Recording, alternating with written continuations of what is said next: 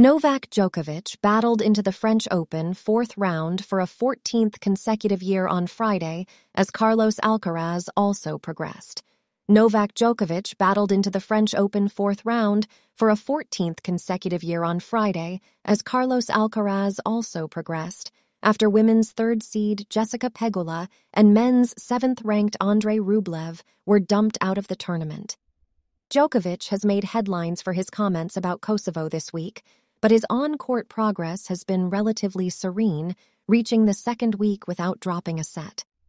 The Serb star was made to work hard by Spanish 29th seed Alejandro Davidovich Fokina, who served for the first set and missed a set point in the second, but won 7-6, 7 quarters, 7-6, 7 fifths, 6-2 on court Philippe Chatrier.